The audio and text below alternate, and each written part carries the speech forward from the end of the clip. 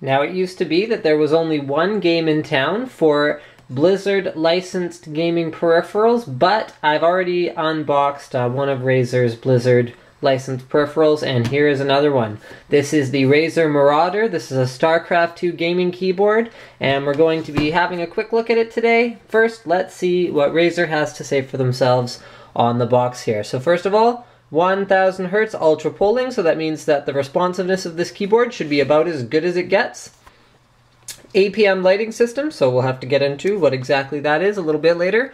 On the fly macro recording, this is a feature that I love seeing on keyboards because it makes recording macros a little bit less tedious if you don't have to bring up a big old software program in order to do it. Laser etched keys, ooh, cool, very nice. And a braided fiber cable, which we're pretty used to seeing on any quality Razer product. Here we go, fully backlit keys. Interesting, 7-foot lightweight non-tangled cord. Okay, we've covered that. APM lighting system, we've covered this too. Optimized key travel and spacing, this is a little bit different. So what Razer's basically saying is that the key travel, which is the distance between being not depressed and being depressed, not to say sad, but rather pressed down, is optimized for presumably RTS gaming. Integrated number pad, okay. That is a keyboard feature, I suppose. On the fly macro recording, APM lighting system, and elevated keys with optimized travel distance and spacing. So it's a little bit redundant. I guess what they mean to say is it is a keyboard, okay. Actions per minute lighting, oh, actions per minute lighting system. That's a, you know, I figured that might be what they mean by APM, but I wasn't really sure how you could have a lighting system that's actions per minute. So we're gonna have to find out exactly what that means. So it looks like there actually isn't a seal on that side. I'm not sure how to get this box open. Ah, here we go.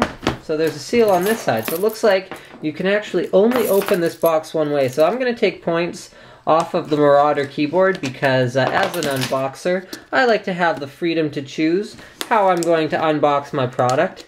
No, I'm just kidding. I'm not going to take any marks off the product because the box can only be opened from one side. That actually doesn't bother me very much. Alright, so here's the Marauder keyboard. So, oh, the box actually makes it look like, if you see here, it's more of a black keyboard.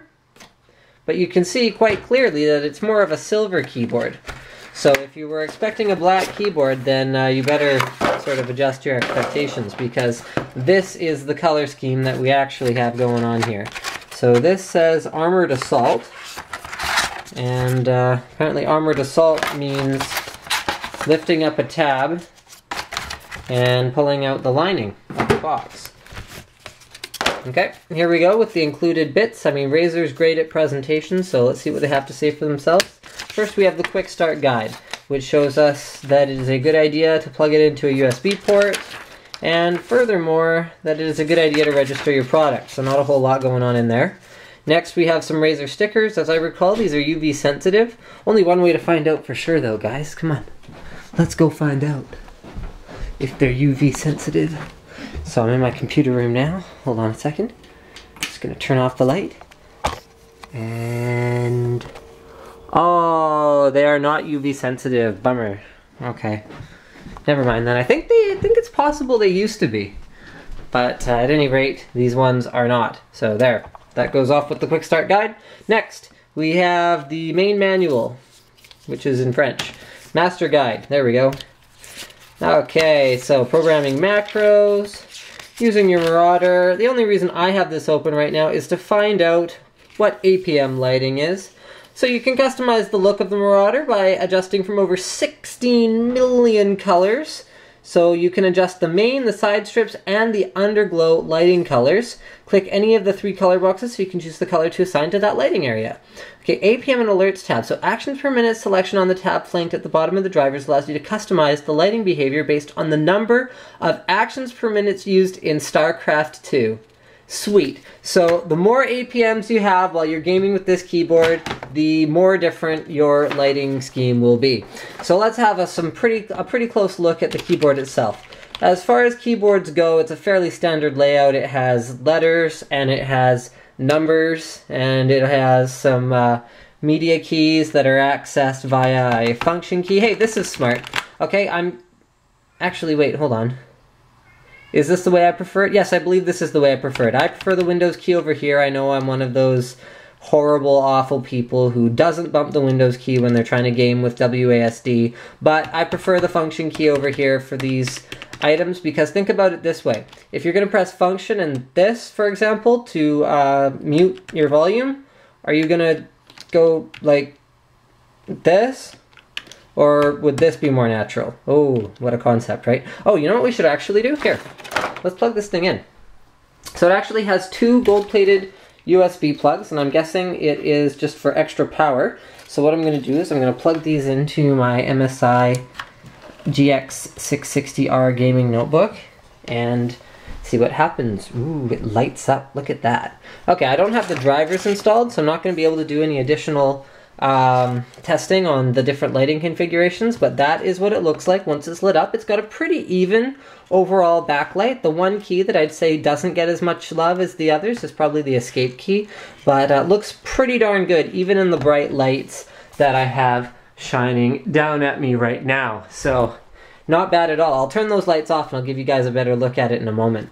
So let's flip it over and see what we have to see down here. So first we've got a couple of lighting strips at the bottom of the keyboard. We have two of those little risers if you want to incline the keyboard, if that's more comfortable for you.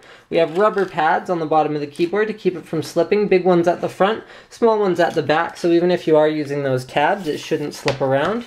And then, okay, I'll finally get in close and have a look at what all keys you guys are going to find here. So function keys, we've got mute, volume up, volume down. We've got play, stop, forward, back. And then we have, this appears to be brightness. Oh, on and off, okay. And this, is for gaming mode versus not gaming mode, which probably turns off the Windows key. That would be my guess. Okay, here we have, this is interesting. So we've taken the insert home, page up, delete, end, and page down, and we've put them all in the number pad, which I actually can't decide if it bothers me or not. I'm going to go ahead and say no for now, because we can always go into number mode. And then we still have insert home and page up. Now what I probably would have done was I probably would have gone like delete home, or delete page up and page down or something to find like sort of three useful keys and leave them here even in number pad mode. But I mean, it's a bit of a, it's never easy when you're trying to decide how to sort of butcher a keyboard layout to condense it. So, you know, they chopped it up and they did the best they could. Here are the arrow keys if you're not in number mode. So yeah, I guess, you know, it's not bad. It makes it more compact. I mean, it's a lot shorter than a typical keyboard. I mean, here's a standard layout keyboard. This is a SteelSeries 7G. So you can see that it is a good, like, how shorter is this? It's like a good 2.5, 3 inches shorter than a 7G keyboard. So here's our little StarCraft 2 thing. Overall feel of the keys honestly isn't exceptional. I mean, I'm not gonna lie to you guys. It's a gaming keyboard. It's not a mechanical keyboard like their Black Widow series, so you're not gonna get that great tactile feedback. However, I can't really comment on how well optimized it is for RTS gaming, but I can tell you guys that they feel like very adequate key switches, especially considering the fact that they are not mechanical key switches. So what I'm going to do is I'm going to turn off these lights and give you guys a look at what the keyboard looks like. There's my Star Wars shirt. I'm so cool. When the lights are dimmed. Ooh.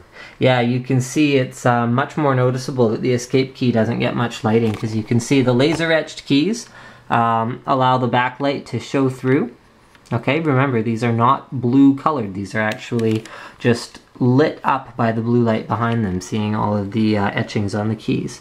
So it looks pretty sweet in the dark, guys. Don't forget to subscribe to Linus Tech Tips for more unboxings, reviews, and other computer videos. And thank you for watching my unboxing of the StarCraft 2 Razer Marauder keyboard.